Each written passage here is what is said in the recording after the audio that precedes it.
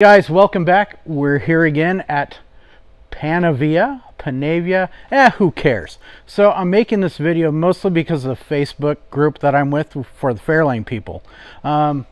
Everybody pretty much knows how to swap a rear end, but this is an 8.8 swap. This is removing the factory 8.0 rear end. This is the factory rear end, comes with a 3.0 gear, really great behind a 302 and a C4 if you want a cruiser car, but if you're going for more of that street car, this is where you go. You get an 8.8 out of an Explorer, grab one with disc brakes if you want to do disc brakes, you narrow it on the long side to equal out the short side. Overall, you will end up with 56.5 inch from hub face to hub face. When you do them into the Fairlanes, you lose a ½ inch on either side. So you get a little bit more narrowing, which allows you a little bit more tire. And in these cars, that is a wonderful thing. So let's quick go into the swap. I got asked if the swap was hard. Literally to get that old one out and this new one in on purchase and welded in and bolted in, probably an hour. I mean, really quick, not complicated, no special tools. Get your U-bolts out of the way, drop your shocks, blow all that out, slide rear end out, slide the new one in, bolt everything back together. Here's one thing that's going to be super important, so grab your pencil because I'm going to show you a part and a part number, and I'll describe why you guys are going to want to write this down. With the Fairlanes, and I don't know if you can necessarily see it, but the great thing that everybody does is because the wheelhouses and the axle center line originally was so far forward, you couldn't run a tall sidewall tire.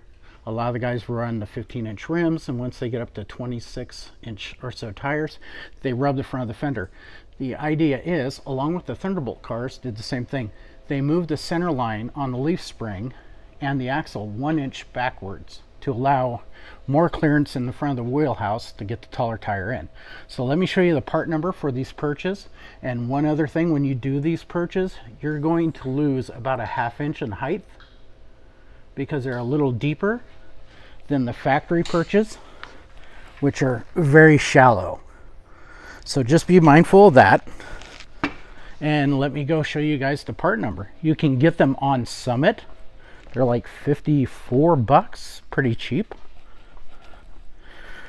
Never mind the mess, we are a working shop and we work on, yeah, those things. So here we go. Here's our part number, 5495. Notice it has 3 holes drilled to where you can go back an inch or you can go forward an inch.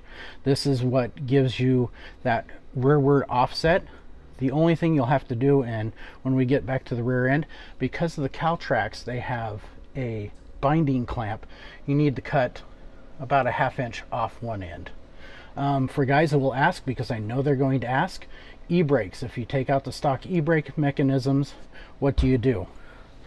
You run the universal kit out of Summit for e-brakes. Let's go back to the car. Boop, boop, boop, boop. Big 440 motor because we like American. Cobras, lots and lots of Cobras. So as you can see, we've cut a little bit of the length off the perch to get past that binding bracket. Only if you're running the Caltrax monoleafs. If you're running stock leafs, you won't have to deal with that. As far as drive shaft connection, stock length drive shaft, right? Once you add the flange and get the conversion joint, it sets you up with the right amount of slip up at the back of the transmission. Bang right in. Only if you move the rear end that 1 inch back. So just to recap this again, this rear end center line has been moved 1 inch back, allows you to run the stock length on the drive shaft. Everything marries up with the conversion joint. Bing bang. This rear end came to me with 373s and a limited slip from the factory and disc brakes. These are junkyard rear ends. Cheap, easy to get a hold of, very strong. That's why a lot of people run them. So if there's any more question, guys, you can hit me up in the comments below or catch me out on Facebook, catch me in the forums. Look for Virgil Exner on Facebook. Send me a message. I will help you out, answer what questions I can. And just for one more thing, this is a 9-inch rim with 245 on it. I can go to a 10-inch rim and run a 275 tire on a 40 sidewall and get much more rubber on the road, which is the end goal. But like I said, if you guys got questions, hit me up. Anything about the setup on the car you guys would like to know, ask away. And hey, thanks for stopping in. We'll talk to you later.